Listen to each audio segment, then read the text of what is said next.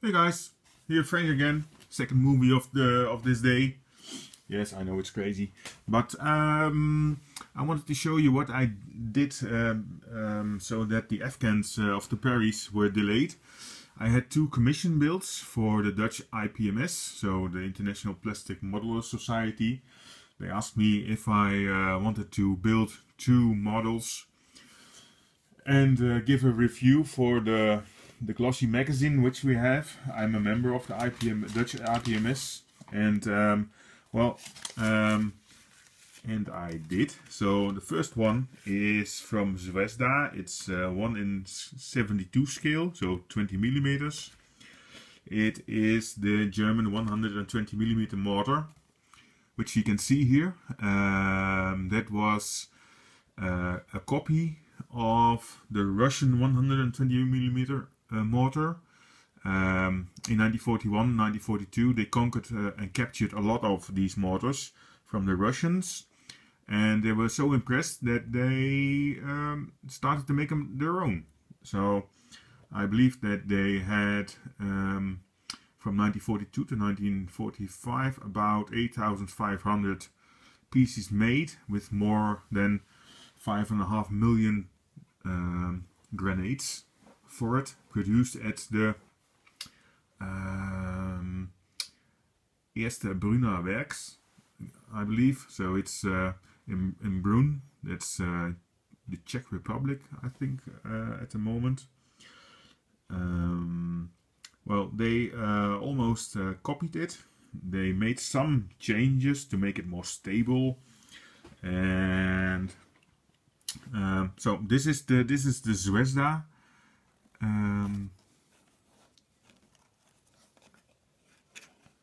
So you can see it here. Okay, this is from the packaging. It's this one. Oop. It's a bit zoomed in. Okay, German 120 millimeter mortar with crew.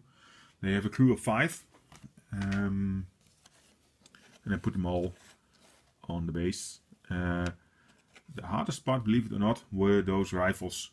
The 3 rifles, Mauser rifles, to put in a carré, as we call it. I don't know. You can see it here. So it's a very nice and easy model.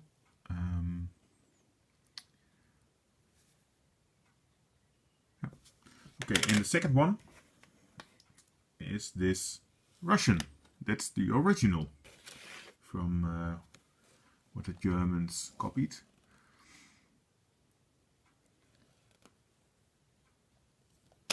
And that is, it's this front. So you can see there's also one of the members, the crew members, is phoning. And if you look well, I don't know if you can see it or can spot it. Here runs a line from the telephone to the telephone box. It's a very small piece of plastic which I got from melting the frame. So it's a technique that Karen showed me on her channel. I think it went very well. So it looks nice and it looks realistic. They made a very nice model.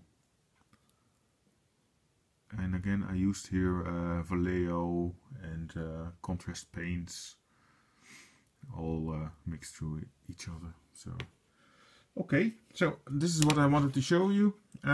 Okay, see you next time. Bye bye.